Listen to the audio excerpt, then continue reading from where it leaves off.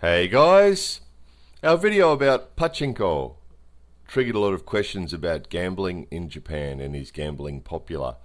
Actually, gambling or competing or any sort of thing that can result in a winner is extremely popular, but not necessarily money related. So people like doing anything that involves that someone might win something, even if it's something of almost no value, like a piece of food or a candy or chocolate or something.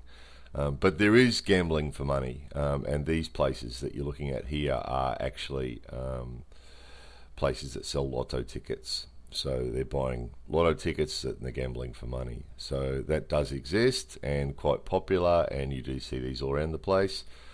This is another form of gambling in Japan that's popular, and it's boat racing.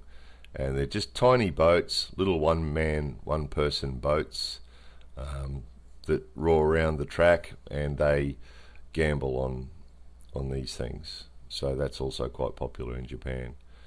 So other forms of gambling's a little bit stricter. Like, I've never seen a poker machine. I'm not sure they have poker machines or casinos and things. There's illegal casinos, the yakuza run, but yeah, casinos and things aren't sort of common here. But this sort of gambling is.